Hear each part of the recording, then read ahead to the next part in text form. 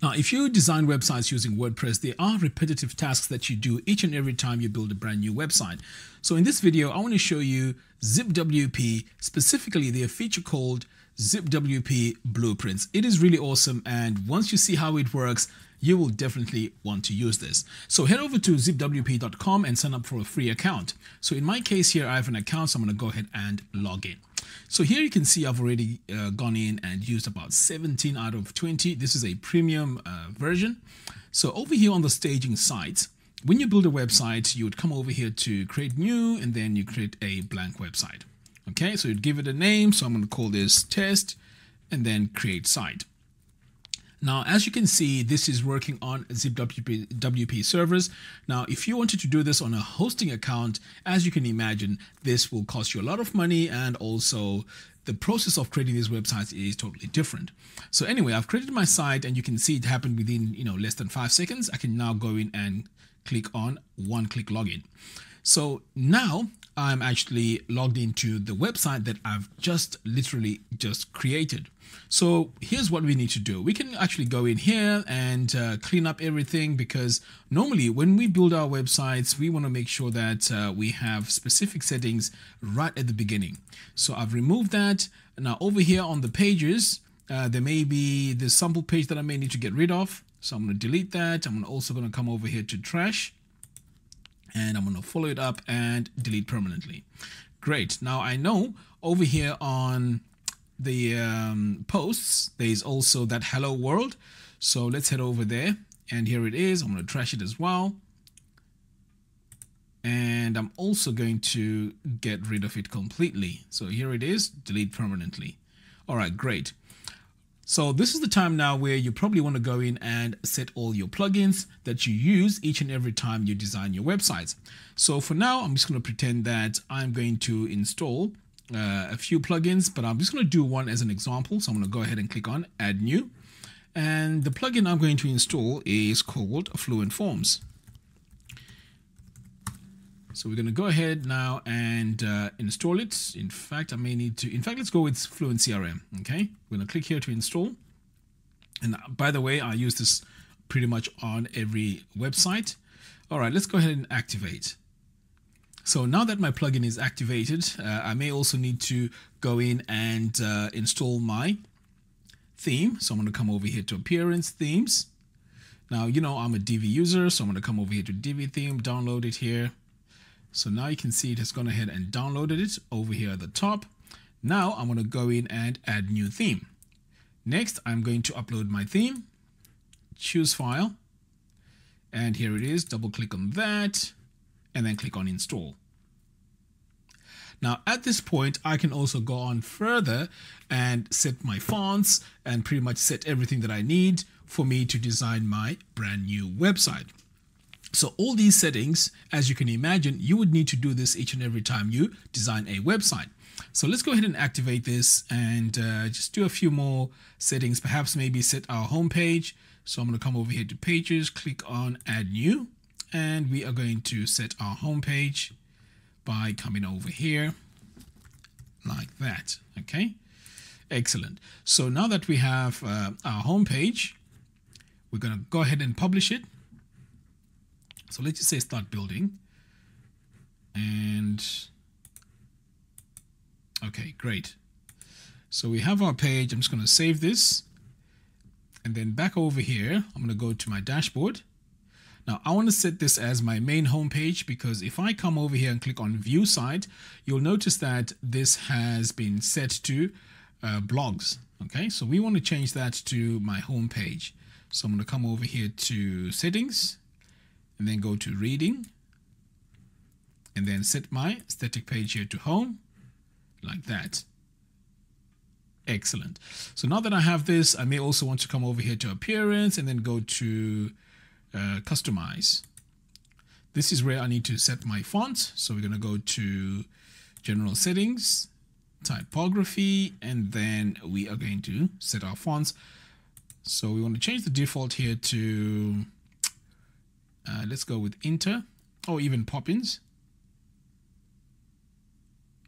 Okay, let's go with Inter, and here it is.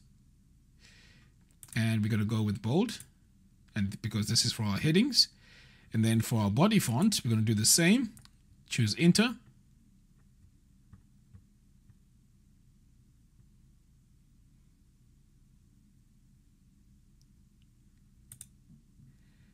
And we're just going to set this to regular. And I think I'm good to go. I'm going to hit publish. Oh, and one more thing. We also need to set the text size. So we're going to change this from 14 to 16. Okay, now you can hit publish. So let's say these are the things that you do on each and every site as an agency or as a freelancer. Now we can just do a quick view of our site here. And yes, our home page has been set here, and I can also see here on the top. All right, great. So already I've been working on this for 5 minutes, but of course, if you're going to be adding more plugins and more tools and more settings, this is going to take you longer. So the time it's going to take you to put this basic building block of your site is the time it's going to take you for every single site. So to save you time, you need to create a blueprint of this site. So here's how you do it. So back over here now, you can see this is our test site. All you have to do is to come over here to these three little dots, click on these three little dots, and then you want to scroll down and click on create blueprint. Now I know you can't really see that. Let me just get myself out of the way here. All right, so you want to click here and then go to create blueprint. Okay, so we give it a title. So this is going to be our basic Divi install.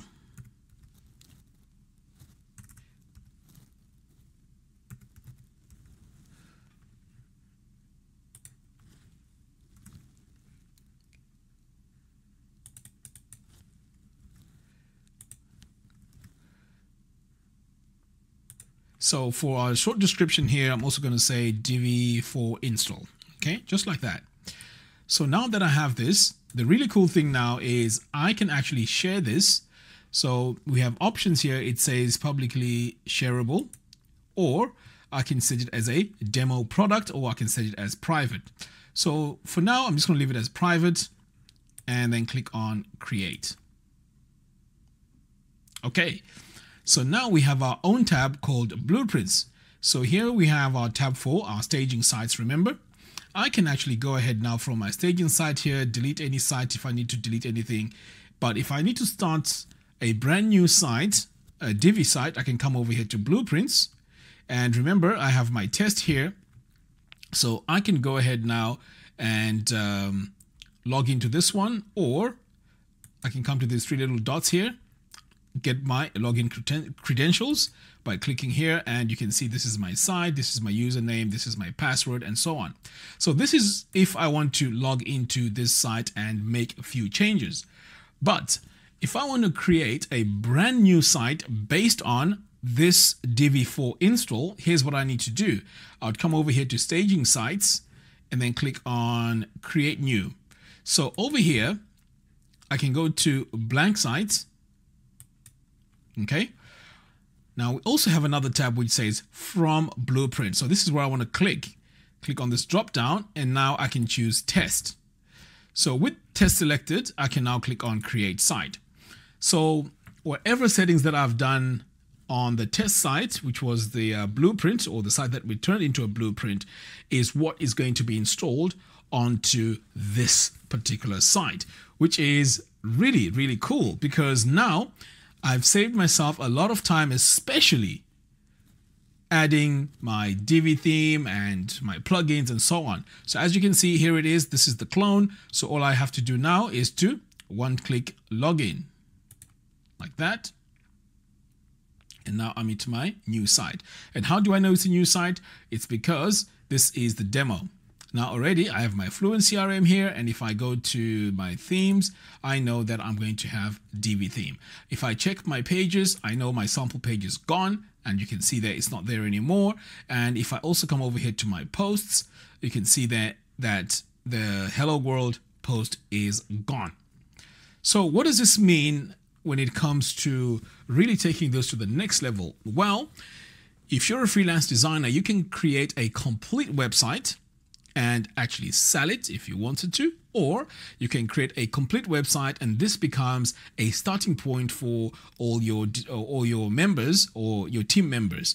So that means you're going to save a lot of time designing websites from scratch, because you've just created a blueprint which has all your normal settings that you would have on each and every site you may want to do. Now you can take this a step further and also add your colors, your color palettes. You can also add your default pages that you may need and basic settings.